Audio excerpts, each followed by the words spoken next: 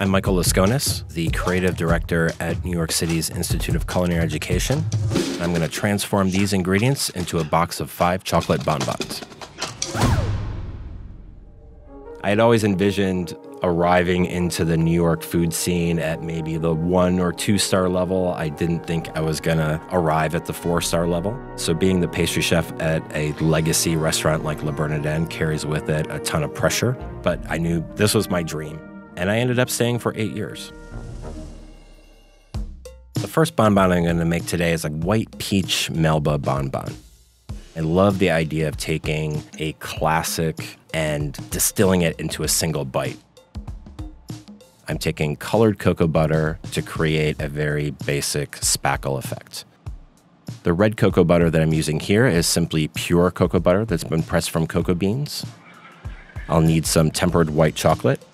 White chocolate is comprised of cocoa butter, sugar, milk powder, and typically some vanilla for flavoring.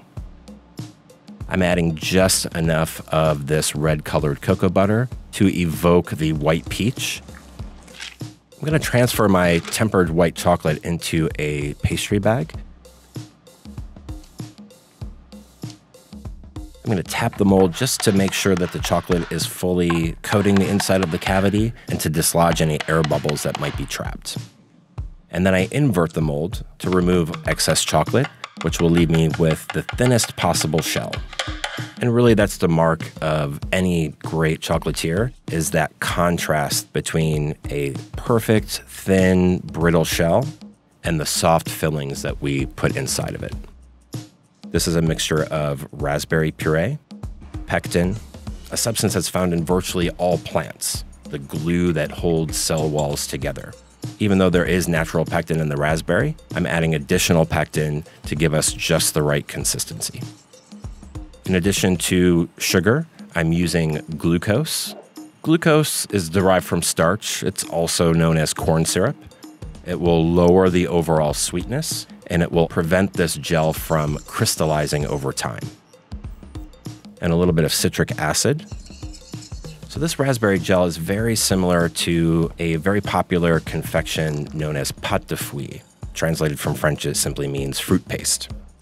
Now that my raspberry gel has cooled, I'm going to transfer the raspberry gel to a pastry bag and apply a small dot into each cavity. And next, I'm going to prepare the peach ganache. Instead of using heavy cream as my liquid, I'm actually using white peach puree. And we're using invert sugar and glucose syrup brought to a boil. And then I'm going to gently incorporate it into my white chocolate, mixing very rapidly and thoroughly to create a perfect emulsion. I'm observing the chocolate, how it behaves, its appearance, and I'm looking for a slight elasticity. I can even see by the way the ganache is pouring out of the bowl into the pastry bag that I've achieved a perfect texture. I want to leave just enough space not only to seal each cavity, but also to add a textural element. Once the ganache is allowed to crystallize, I'll prepare a crunchy almond layer comprised of untempered white chocolate, almond paste, and something called fouilletine, which is crushed up wafer cookies. The fat in the white chocolate coats these tiny wafers and will keep them crisp inside the bonbon. I'm going to transfer this mixture between 2 pieces of parchment paper and roll it out as thin as possible. I'm going to let this chill to set, and then I'll cut it into small discs, just the size of the bonbon.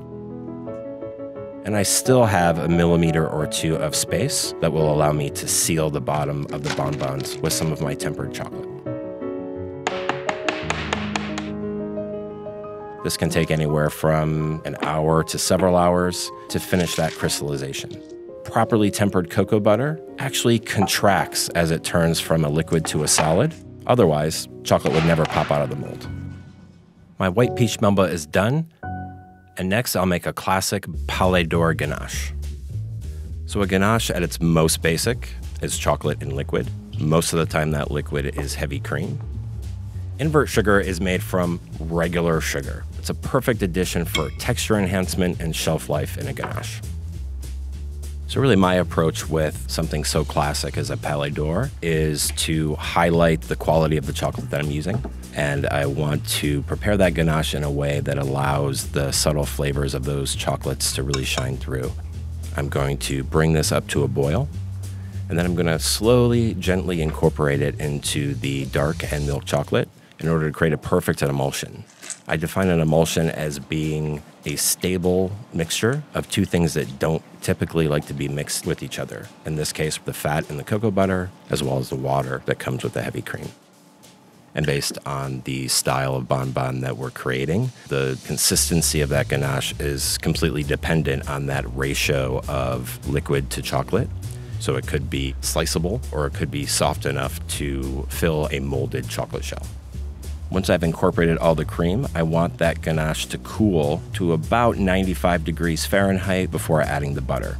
Temperature is crucial, and I want to make sure I don't actually melt the butter, but rather I'm creaming that butter in, and that will give me the perfect texture. Should be smooth, creamy, glossy. It might even have a slightly elastic texture. And then I'm going to let this crystallize several hours or overnight. So now I'm applying this fouet, or as the French would say, chablonné, a very thin layer of untempered chocolate onto a piece of acetate, and then transferring the crystallized frame of ganache on top of it. And I'm using untempered chocolate in this case because I don't want this chocolate to set as firmly. So I have a nice clean cut when the ganache is cut on the guitar. I realize that a lot of pastry chefs probably think they know more about chocolate than they actually do. So for most of my pastry chef career, chocolate was just the ubiquitous ingredient that's always there on the shelf. Tempering, or what I sometimes refer to as pre-crystallizing chocolate, is really important for fine chocolate work. I want to make sure that that chocolate is taken over 40 degrees Celsius. And this ensures that all of the existing crystals in that chocolate have fully melted. Tempering chocolate on a marble slab allows me to be up close and personal with the chocolate. Sometimes I don't even use a thermometer. I can just tell by the feel of things. The first few times I tried to temper chocolate, it was a disaster. But with an understanding of what's happening in the chocolate and constant repetition and practice, it's easy to become a tempering master.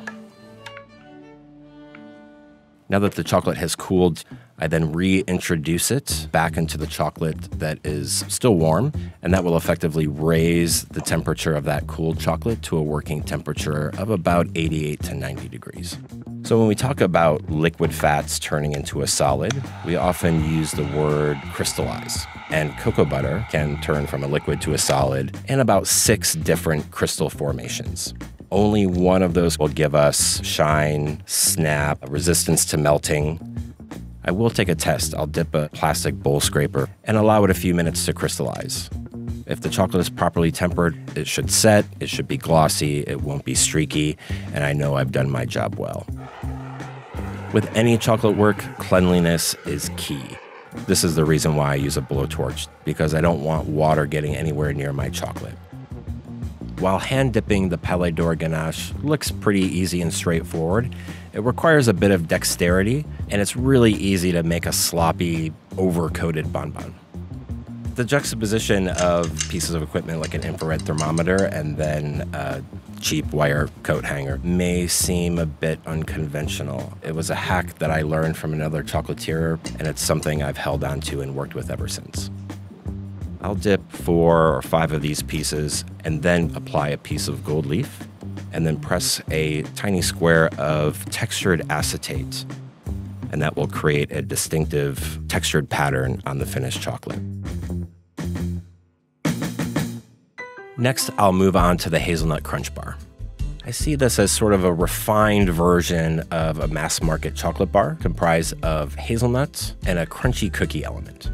The first step begins with the decoration of the mold. In the pastry bag, I have what's referred to as blonde chocolate, thinned it out with some cocoa butter. tempered it, and created an abstract pattern into the mold. Some pastry chefs might refer to this as roasted white chocolate, and that roasting intensifies the flavor and creates almost a dulce de leche-like flavor. I'm going to fill the remainder of the cavity with tempered milk chocolate. I'll let that crystallize and move on to the hazelnut filling. Hazelnut praline paste, comprised of roasted hazelnuts and caramelized sugar, some melted milk chocolate, and some additional melted cocoa butter. So cocoa butter comprises about half of a cocoa bean, and it can be extracted and used on its own. This is actually a filling I want to temper. If I were to fill my molds with this mixture as is, it would be very soft and runny. By tempering the filling, just like I temper chocolate, it will allow it to take on a firmer texture that's actually sliceable. Before I add my hazelnut filling, I'm going to add a textural element in the form of crunchy, crushed sablé cookies. To me, it's texture that makes you want to keep going back for another bite. And then I'll proceed with the hazelnut filling. If I overfill the molds, part of the filling will get mixed in with the chocolate, which will create a mess. If I underfill the molds, then I'll have a very thick chocolate base, which won't be as pleasant to eat. I'm going to fill the remainder of the cavity with tempered dark chocolate. Once my bars have completely crystallized, very gently invert and release the bars onto a small sheet pan. Next, let's make a classic bourbon truffle. What's going to make this ganache a little bit different from the other ganaches I've prepared is the ratio of cream to chocolate. This will be a little bit firmer than the white peach ganache, for example, but a little bit softer than the Palet d'Or ganache. And that's to facilitate hand rolling the individual pieces. Once I've properly emulsified the cream into the chocolate, I'll add the bourbon. And I'm not cooking out any of the alcohol. I want to preserve all of the flavor, and the alcohol actually also serves as an additional shelf life extender. You'd have to consume a lot of chocolate to feel the effects of the alcohol. I let this ganache completely crystallize in the bowl from several hours to overnight. I transfer it to a pastry bag fitted with a plain pastry tip.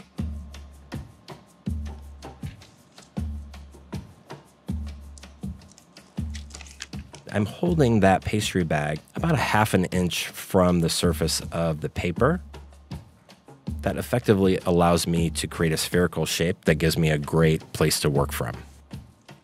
So I'll pop that in the refrigerator just for a few minutes, making it a little bit easier to handle. I'm wearing gloves here just to keep my hands clean, but also to insulate the heat from my hands somewhat. Just enough to get a smooth shape without actually melting the ganache.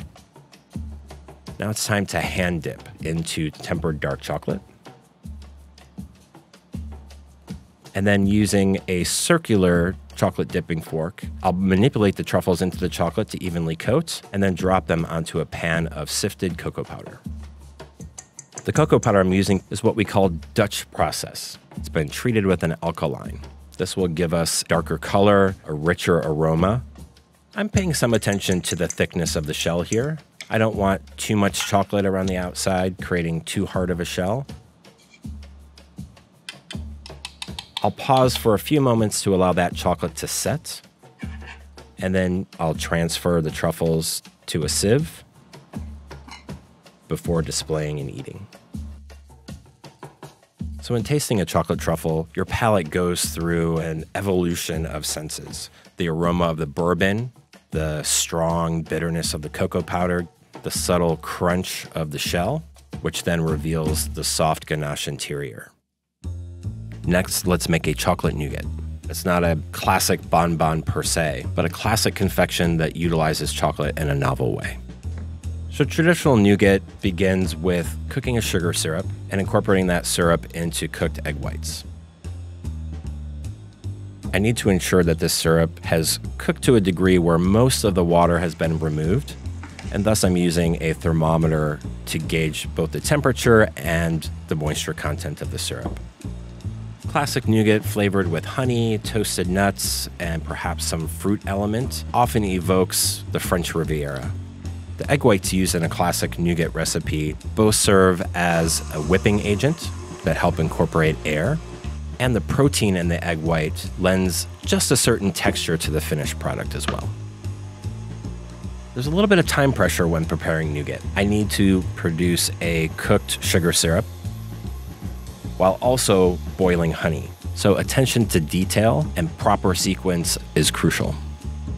I'll use a blowtorch to heat up the side of the bowl, which will remove additional water from the mixture. And as I heat the side of the bowl, I can see the nougat mixture start to pull away from the side of the bowl, and that's when I know I've reached the right consistency.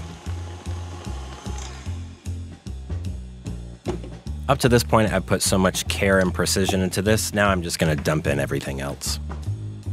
So first the chocolate, followed by the almonds, the hazelnuts, the pistachio, and finally the candied orange peel.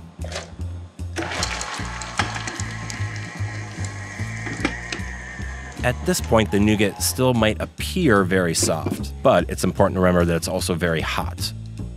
Then I'm going to transfer my nougat mixture to a silicone baking mat and actually use the mat to hand knead the mixture to finish the mixing process.